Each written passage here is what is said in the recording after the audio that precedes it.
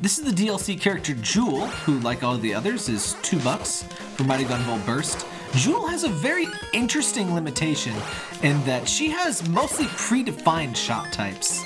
So when you go into her customization menu, when you change bullet type, she is somewhat like Beck in that her abilities for her shots differ by what bullet type, but for her, bullet type actually chooses almost every single effect of bullets. So she has her basic shot here, which you'll probably use most of the time, a Flash of Azure. It's just an orthodox, you know, standard straight shot, like it says at the bottom there. And multi-universe is this weird sort of wavy, wall-penetrating thing. Idolate is this interesting, like, cluster bomb sort of thing. Indigo Destiny shoots off these 2 homing attacks, which is a bit more effective than it looks. Vast Circle is just this shield of bullets. Reincarnation shoots out these little boomerang shots, and I really like that every shot has its own graphical effect. There's also Stratosphere, which kind of is a little wall climber thing. And finally, eventually she unlocks Tabula Rasa, which basically unlocks her skills so you can use any customization you want, just like the other characters. However, when Joule does that, her customizations actually cost twice as much compared to having them used in these. So, while she might sound restricted, she has a very, very interesting skill. So, when she gets to 50 to 100% of her skill meter, just like Koro and most of the other DLC characters, you can use a skill which would be very uninteresting to show you in this room. Let me wait until we get some enemies. So, when you have full meter, you can activate this thing that will let you completely ignore customization point limitations and just use every single item you want, which it was that ridiculous beam that you saw there. To give you some frame of reference, that skill costs 46,000 customization points. I have a file that I've been playing on for like 8 hours. I have less than half that many. That is ridiculous. It has absolutely everything. So you have infinite aerial actions, so she can double jump infinitely. I guess infinite jump if you prefer.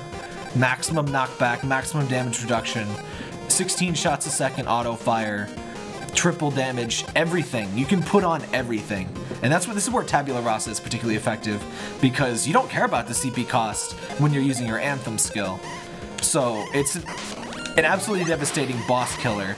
And I forget if it activates burst from a distance. I believe it does. Let me just check as soon as this fades away. Her other interesting thing is she actually starts with an aerial action, unlike any other character in the game. She starts with a double jump, and her regular 1,000 cost customization comes with that double jump, which it's very fun to do so. Oh, so it does not come with the free burst for any distance kill like Corona and Ekoro's skills do. But I think you can agree the amount of damage it deals makes up for it. Also, when you're using Anthem, your score is not impacted by the CP of the customization points of the skills you use. So you're not negatively penalized for using a ridiculous skill. It's totally free. The one thing that you need to realize is that you do have to change your skill manually, because it's not like a preset thing. You gotta change to whatever customization set you want. So what I do for Joule is I only enable 2. I don't usually use too many different customization slots, but what I do, go in here, alter quick equip, and I enable, this is my expensive one, this is my usual one. So this way, once I activate this, all I have to do is tap the L button, or the R button if you prefer, to change to my ridiculous damage skill, and there you go. Just spray obscene amounts of death all over the screen. Pretty fantastic. That's pretty much all that's going on for Joule. It is a treat to start off with her double jump, and she's the only one who has infinite double jumps as well, which is just because that's a thing that you can do because of her Anthem. As you can see, something you might want to do I love when they die so fast the animation can't keep up with how much damage they're taking. That is just delightful. Yeah, it's a real treat to be able to double jump from the very start. That's right, Parker. And her Anthem skill, just as you can see, very devastating. And other than that, she's pretty plain, other than the whole shot customization thing. That is the limitation, so to speak, but I think her abilities more than make up for it. And it's pretty interesting to have sort of a more traditional Mega Man sort of thing where you don't get to customize your shot, you get to pick which weapon you want. And unfortunately, I don't find the other weapons, they're pretty expensive. All of them cost over 1,000 customization points more than the default, whatever it's called, Flash of Azure. Like, these are the base costs for them.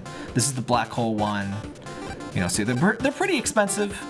They're decent, but I find it more effective to just use the Flash of Azure and just use Anthem for your damage, because it will do you some damage, let me tell you. So, that's how you play as Joule.